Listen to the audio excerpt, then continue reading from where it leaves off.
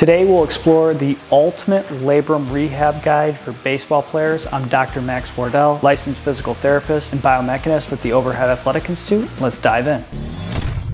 The labrum is a cartilaginous disc that sits inside of the shoulder on the rim of the socket. It's made of this material that's similar to a rubbery style of material. This fibrocartilaginous disc around the shoulder has some give to it, but it can't withstand a ton of loads that are grinding on that labrum. And that's really what ends up tearing the labrum in a lot of our athletes. It's widely known that overuse, poor mechanics, and weakness contribute to injury of the labrum, but the tough part is getting athletes back to the field after. So let's jump into the clinic and go through some of the range of motion exercises that are most important to stabilize that shoulder when you get towards your end range of motion in the deceleration phases and the acceleration phases of the throw. And then we'll dive into more of our strengthening routine. If you don't have full shoulder motion, we want to work on that mobility component first. We've got to get the upper back to extend, and we like to start with just a nice thoracic mobilization. We're going to interlock those fingers behind the neck, pinch the elbows together. This goes somewhere in the shoulder blade region, not too low and not too high. And then as I've got those elbows pinched, I'm going to kind of tuck my butt, keep my ribs pinned down, and I'm going to go into an extension. Hold for a few seconds and come out. Find where you can get the best possible stretch. Remember, each motion segment only has a few degrees of motion, so you shouldn't need to go too far. Hold for a few, move quicker for a few. Move through that, spend 3 to 5 minutes working on that. Keep your foam roller here. This next one here, you're laying on your side, it's called the sleeper. And it's often limited in our throwing athletes and our overhead athletes, but it's not always implicated in everybody else. Keep that shoulder down to the floor, 2-finger pressure. Let that wrist come down, do a little bit of a stretch here. You're holding this position and just letting it stretch down. Hold this for a few minutes. Once that range of motion is equal and restored to the other side, you're good. You don't need to spend a lot of time on this. That's when we go into the strength stuff like we're going to do now. So the first thing we actually start with is a warm-up. There's a lot of different ways to warm up. This is actually one of those loop bands, and we're just doing a sidestepping. This gets the shoulders warmed up. It puts compressive load through the shoulders. There's a lot of different ways to warm up. This is one. You could even do something like a rower, something like that, where you're just moving through range of motion, getting some blood pumping, and teaching the shoulder to stabilize a little bit. From there, we need to go into our targeted exercises. Targeted exercise should focus on the position of the shoulder blade. We want that shoulder blade to be positioned down and back, but we actually want to tilt that shoulder so that the glenohumeral joint or the ball is centered in the socket and seated in the socket properly. You don't need a heavy band for this stuff. Even if you think you're really strong, let's start pretty light. You're going to go into a forward hinge variation. Chest is lifted to the sky. Shoulder blades are pinned to the back. And from here, I'm going to reach out as far as I can that way as I come into a lift. I'm going to hold this position at the top for 5 to 20 seconds. The isometric contraction at the top has been shown in the research to do more to activate the muscles that surround the shoulder blade than just going through repetition. So I'm going to hold, and then come down.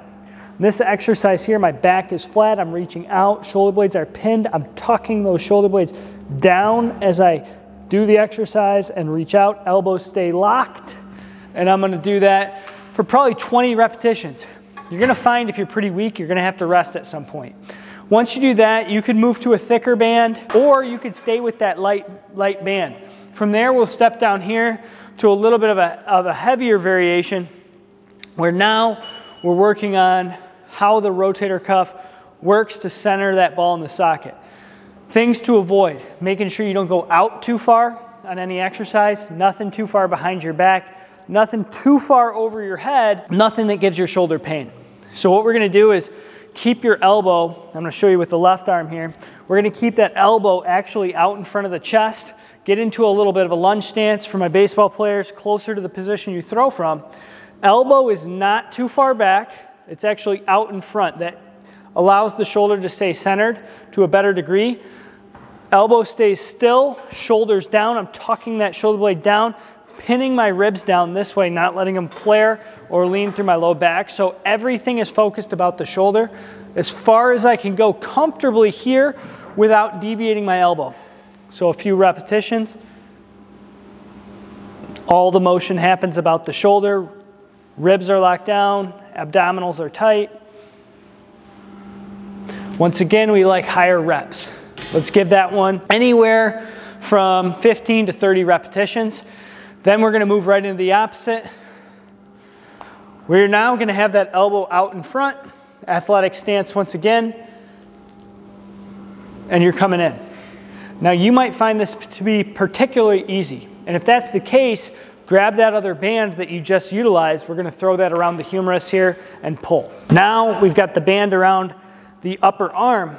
We're pulling forward with our hand that we're not exercising, or our arm that we're not exercising, and then rotating in. That helps to turn off the big pec and lat muscles as I move through the exercise. Once again, the elbow is slightly out in front of my chest. It's at 90 degrees. We commonly see people drop the elbow and let it fall back. You don't want to make that mistake. Let's hit higher repetitions once again until we get that stability and that proprioception developed to where we know where our arm is at in space. From here, we're going to go onto the ground with a dumbbell. What we're going to do here on the side is called a rolling sideline ER. A lot of people do this sideline ER like this, and they don't really do it right anyways. So what you're going to do is you're going to lay on your back, support the neck here. The arm stays horizontal the entire exercise. That means you're fighting gravity throughout the entire arc of motion. So you're going to start horizontal. I'm going to push my elbow down, so I'm shrugging down. From here, I keep the weight off my chest. My arm stays horizontal as I roll.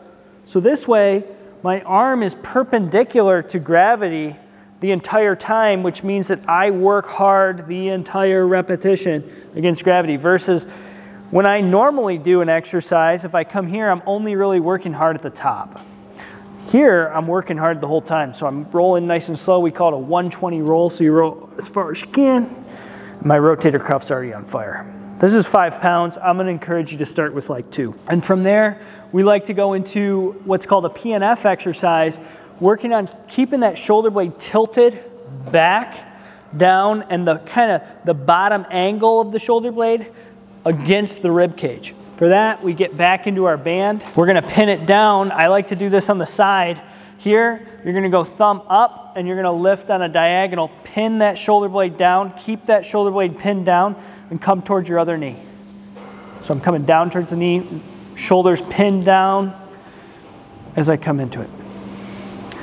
So one of the common faults there is people letting that shoulder kind of come roll forward and round into it. Whereas I'm taking that shoulder, not just back and together, but I'm actually trying to pull it down against my rib cage as I do the movement. If you're able to do this stuff, start here. If you feel like you aren't progressing the way you need to progress, or things aren't going the way you need to progress, that's when you get in with somebody who's trained, a physical therapist, sports physical therapist optimally. Also, if you feel like you're not able to do these things, you got to get assessed, get into some formal care right away. More advanced stuff to come on this channel, but also not just more advanced stuff to come on this channel, but we've got programs that we've put together where we work with athletes every day in the clinic. We transfer that into an online program that you can do at home, and that's on our website, overheadathletics.com. Comment section below is for questions. If you guys have any questions on any of this stuff, let me know. As far as sets and reps, for all of you guys asking, start high, then go to higher load, lower repetitions. We'll see you guys in the next video.